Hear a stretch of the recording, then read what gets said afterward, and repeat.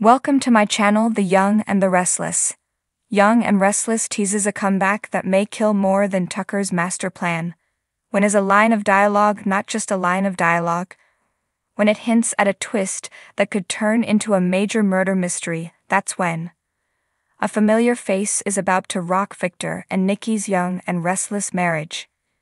In the episode of The Young and the Restless, Audra voiced her concern that Ashley could come back and throw a monkey wrench into Tucker's master plan. In response, he insisted that wasn't going to happen. So how could the schemer be so positive that his estranged bride wouldn't swoop in and blow up his whole plot?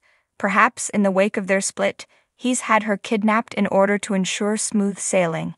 He could have even had her make her call to Brother Jack under duress to keep her family from worrying. If that's the case, Tucker could have a more dangerous problem than a plot gone awry. He could have a target painted on his back and not even realize how big it is. Think about it. Since returning to Genoa City, Tucker has only added to his list of enemies. If he succeeds in stealing Jabbat out from under the abbots, even Tracy will want to see him 6 feet under.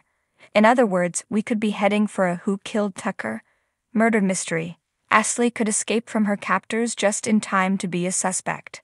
Jack, reeling from the coup that his nemesis has pulled off, would have a colossal motive, as would Kyle, once he comprehends how completely he's been suckered by the master manipulator and bedmate Audra. Billy, always a loose cannon, would be a likely suspect, as would Phyllis, though she's a long shot, having so recently gotten a pass for Jeremy's death. What do you think? Would Young and Restless use Ashley's comeback to kill off, or at least kill off, Tucker? Review his checkered past in the below photo gallery of his life story. Come back to our channel for all your updates. Thank you for watching. Please subscribe to my channel.